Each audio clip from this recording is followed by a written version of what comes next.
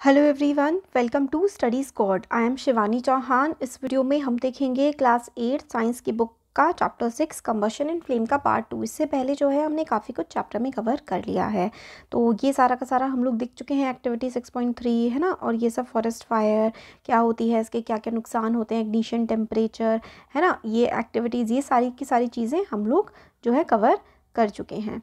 तो अब आगे का देख लेते हैं।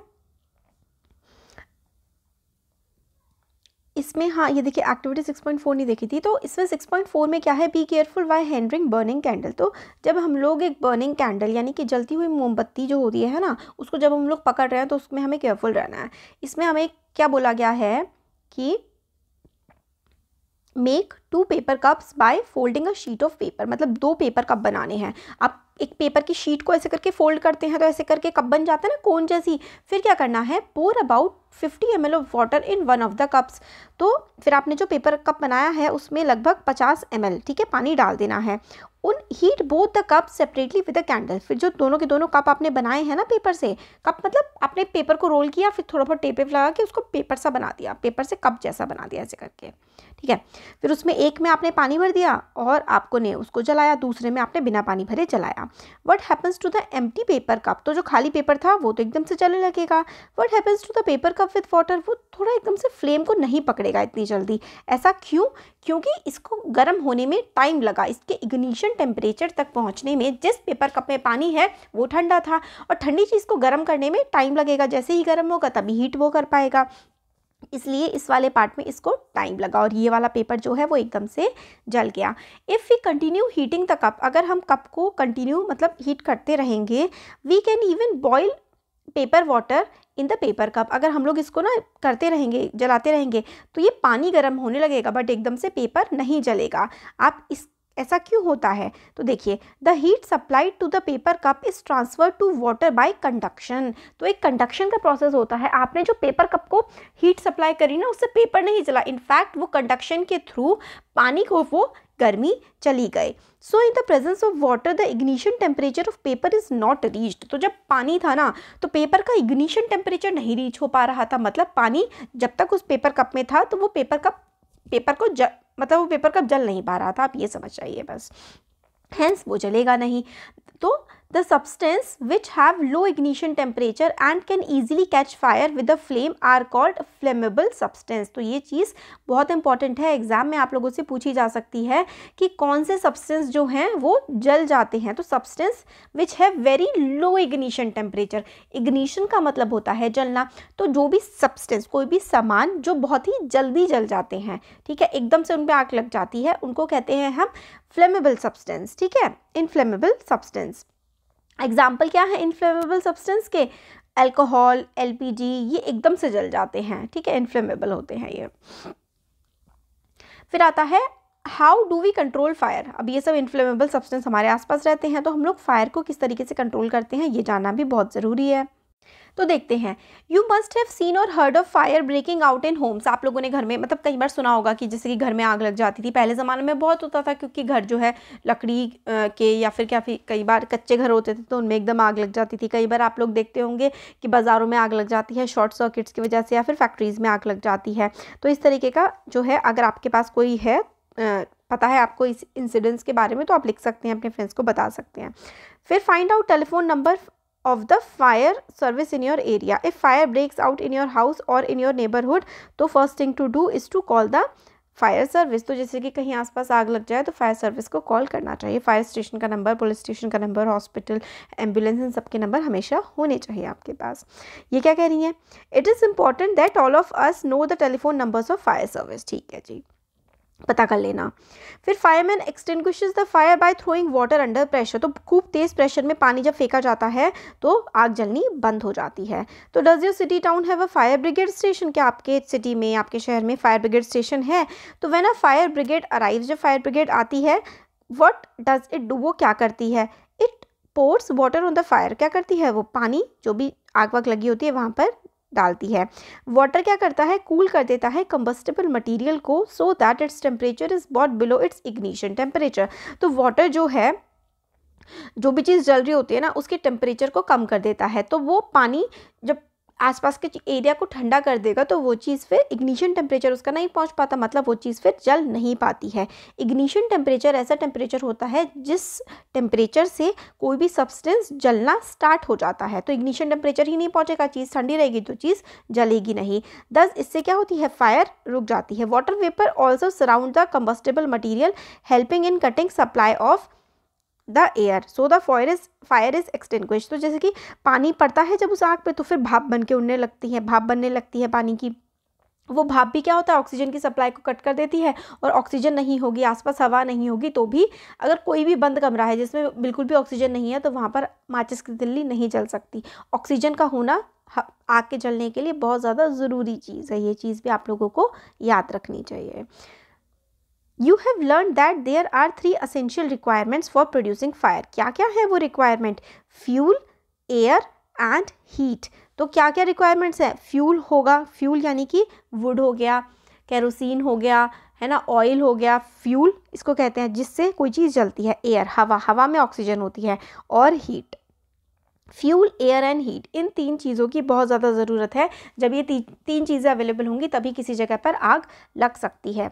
तो यानी कि आपके जो किचन में गैस होती है, स्टोव, वो जलता है, कैसे जलता है, क्योंकि गैस होती है, फिर आप माचिस की तीली या फिर लाइटर से जलाते हैं तभी वहाँ पर आग जल पाती है, और आपके आसपास तो हवा होती ही है। तो फ्यूल, एयर एंड हीट, इन तीनों की ज़रूरत होती है आग लगने के लिए या फिर कोई चीज़ जलने के लिए। तो to raise the temperature of the fuel beyond the ignition temperature, मतलब किसी भी फ्यूल को जलाने के लिए उसके इग्निशन टेम्परेचर से ऊपर पहुँचाना पड़ेगा, यानी कि उस टेम्परेचर से ऊपर जिससे फ्यूल जलना शुरू कर दे, उसके लिए आपको हीट देनी पड़ेगी। Fire can be controlled by removing one और मोर ऑफ दीज रिक्वायरमेंट। तो फायर अगर इन तीनों में से ना कोई भी चीज़ ना हो, या तो ऑक्सीजन ना हो, या तो फ्यूल ना हो, या फिर हीट ना हो, तो आग नहीं लगेगी। और अगर इन तीनों में से कोई एक भी कट कर दे तो आग बुझ जाएगी। तो फायर क्या करती है, फायर एक्सटिंग्विशर यही काम करते हैं, ऑक्सीजन की सप्लाई को ख़त्म कर देते हैं या फिर टेम्परेचर को कम कर देते हैं, है ना। नोटिस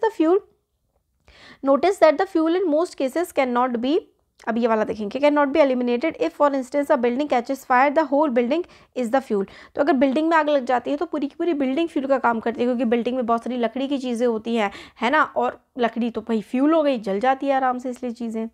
तो क्या है, ये क्या है, ये देखिए, इसको फायर एक्सटिंग्विशर कहते हैं। ये हॉस्पिटल्स में या फिर स्कूल्स में भी हमें देखने को मिलते हैं। Most common fire extinguisher is water. सबसे ज़्यादा तो फायर आप बुझाएंगे तो पानी से ही बुझती है, but water works only when things like would और paper are on fire. But पानी सिर्फ तभी काम करता है जब जैसे कि लकड़ी जल रही हो या फिर पेपर जल रहा हो। अगर इलेक्ट्रिकल इक्विपमेंट जल रहा हो तो कभी भी उस पर पानी नहीं फेंकना चाहिए, उससे हमें करंट लग सकता है। जैसे कि मान लीजिए कई बार क्या होता है, मीटर में आग लग जाती है तो कभी भी उस पर पानी नहीं फेंकना चाहिए, उस पर मिट्टी डाली जाती है, क्योंकि पानी क्या करता है, पानी is a good conductor of electricity. आप उस पर अगर फेंकेंगे पानी तो वो इलेक्ट्रिसिटी का झटका लग सकता है, इसलिए इलेक्ट्रिक चीज़ों पे कभी भी पानी नहीं फेंकना चाहिए।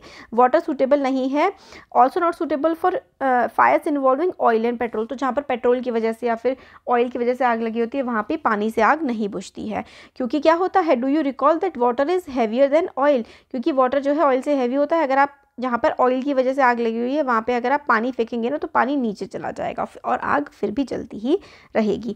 तो जब भी जैसे कि यहाँ पर ऑयल हो या फिर या फिर जैसे कि किसी बिल्डिंग वगैरह में आग लगी हुई हो तो वहाँ पे पानी से बुझाना मुश्किल हो जाता है, या फिर अगर बहुत ज़्यादा वुड हो जिस जगह तो वहाँ पर हम लोग क्या करते हैं, मेनली कार्बन डाइऑक्साइड का इस्तेमाल करते हैं। For fire involving electrical equipment and inflammable materials like petrol, मतलब जिन मटीरियल्स में बहुत ज़्यादा आग लग जाती है उनमें ही आग लग जाए, जैसे पेट्रोल की खदान में ही होता है ना, पेट्रोल के कुएं में ही आग लग गई तो उसमें कार्बन डाइऑक्साइड भेजी जाती है ताकि वो ऑक्सीजन की सप्लाई को कम कर दे और चीज़ जो भी है वहाँ पे बुझ जाए। तो जो फायर एक्सटिंग्विशर्स होते हैं उसमें कार्बन डाइऑक्साइड होती है।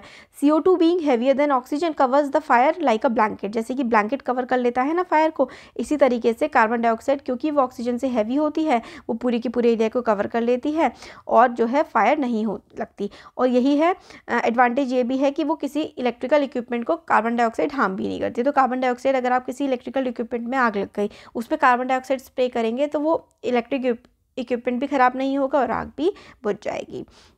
How do we get the supply of carbon dioxide? It can be stored at high temperature as a liquid in cylinder. तो जो सिलेंडर होते हैं ना कार्बन डाइऑक्साइड के, बहुत ज़्यादा हाई टेम्परेचर में कार्बन डाइऑक्साइड को एक लिक्विड की फॉर्म में आप लोग स्टोर कर सकते हैं।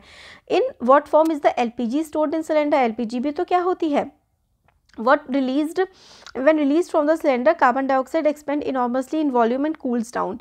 So it not only forms a blanket around the fire, it also brings down the temperature of the fuel. तो टेम्परेचर का जो फ्यूल होता है ना जिसकी वजह से आग जल रही होती है, उसका टेम्परेचर भी कम कर देती है कार्बन डाइऑक्साइड, और आसपास की ऑक्सीजन की सप्लाई को भी कट कर देती है, इसलिए जो है चीज़ आराम से बुझ जाती है, आग फिर बुझ जाती है. That is why it is an excellent fire extinguisher. तो जो कार्बन डाइऑक्साइड है वो काफ़ी अच्छा फायर एक्सटिंग्विशर माना जाता है.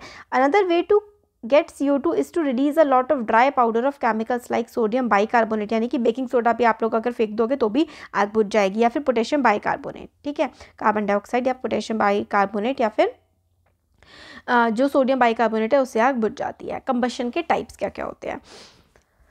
bring a burning mastic or a gas lighter near a gas stove in the kitchen. तो किचन में आप लोग, ठीक है, मैस स्टोव जलाते हैं. turn the knob of the gas stove. what do you observe? फिर क्या होता है, आग लग जाती है ना.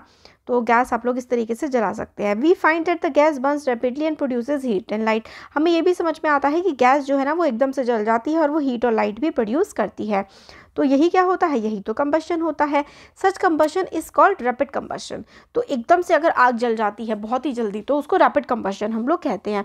There are substances like phosphorus which burn in air at room temperature. तो आप लोगों से ये क्वेश्चन पूछा जा सकता है, name the substance that burn at room temperature. तो फॉस्फोरस रूम टेम्परेचर, यानी कि अगर फॉस्फोरस आपके कमरे में रखा होगा तो बस उसमें अपने आप ही आग लग जाएगी, कुछ करने की ही ज़रूरत नहीं है.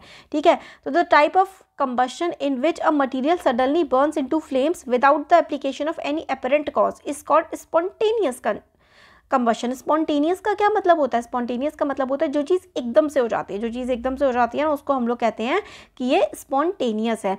तो combustion, type of combustion in which a material suddenly burst into flame. Material जो है वो एकदम से जलने लगता है, मटीरियल सडनली फ्लेम से बर्स्ट हो जाता है without the application of any apparent cause is called spontaneous combustion.